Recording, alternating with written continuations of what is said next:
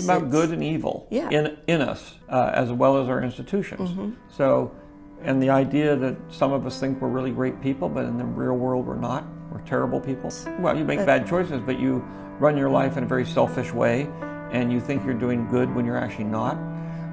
And at the same time, it's you know, how do democracies turn back into dictatorship? Why do people who have the power to have the freedom turn it over to somebody who's going to take it all away from them? It's happened through history forever and ever, and all of it. All Star Wars is a way of updating that idea to say, watch out, because there are people out there who don't play by the rules, and if you're not careful, you're going to lose all your freedom.